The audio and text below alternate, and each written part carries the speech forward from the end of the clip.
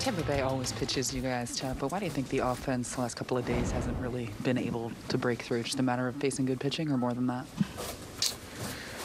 No, it just wasn't our day. You know, every time we come here to the Trop, it's always a battle with them. You know, they got a great ball club over there, and I know they've, got a couple pitchers banged up, but all their guys, on that side in the bullpen and even their starters are, they got some good arms over there. So, today, we got them the first two. They got us these last two, and good series, but we'll see them again soon.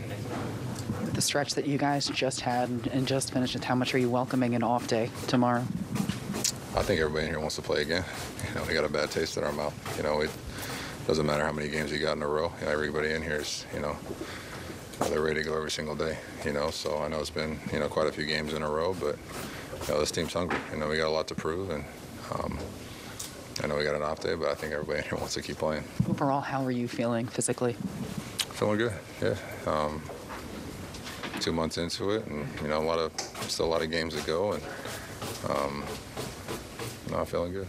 Memorial Day is traditionally the day that everybody kind of takes a look at where you are in the season. How would you describe your team at this point?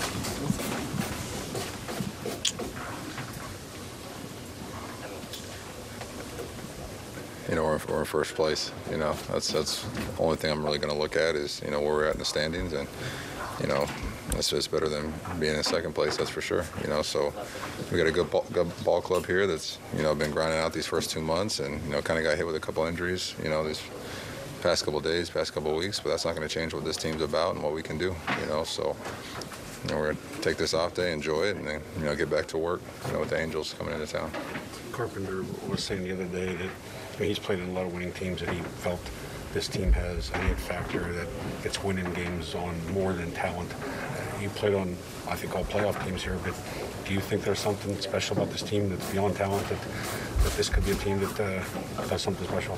Well, I'll just go back and look at a lot of the games that we've come back and won. It doesn't really matter the score with this team if we're down early.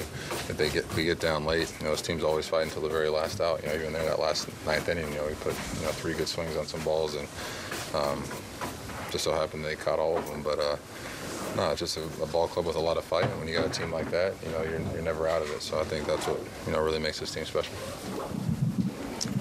Aaron, talk about the home run. I'm sorry I got in a little bit late, but the home run, obviously, to try to ignite the ball club, especially after the disappointment of yesterday, and get the team back in it today. Talk about your mindset when you went up to the plate to get that. I was hoping it was still a 2-1 game. That was kind of my mindset. That would have been nice. But there, I'm really honestly just trying to get on base. Once it was a 4-1 game, my job as a leadoff guy is to try to get on base and, kind of get a rally going. And, I got a good pitch ahead and was able to, put a good swing on it. But, we had some guys behind me follow up. I know GT went up there and, smacked it and kind of kept things rolling and was able to get in scoring position. But weren't able to scratch anything else besides that, so that kind of stinks. But overall, they had our number today, and no time to go back to work.